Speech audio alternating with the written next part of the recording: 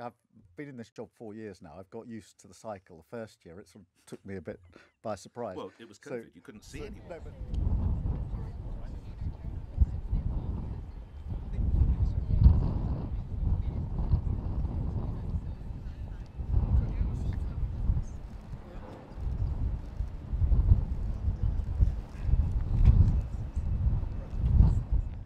this is a huge test.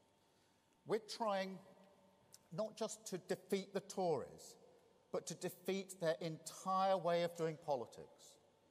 A mindset that seeks out any differences between the people of this country.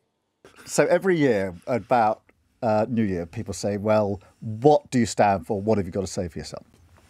So then I set out last year 5 big speeches, 5 massive missions about how we're going to grow the economy, raise living standards, how we're going to go for clean power 2030, how we're going to make the NHS fit for the future, how we're going to have safer streets and give young people their opportunities. Massive speeches.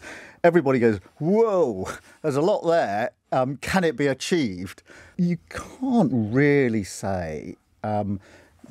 we don't know what you stand for, you haven't said anything out, unless you just really not paid very much attention to what's been said over the last year or so.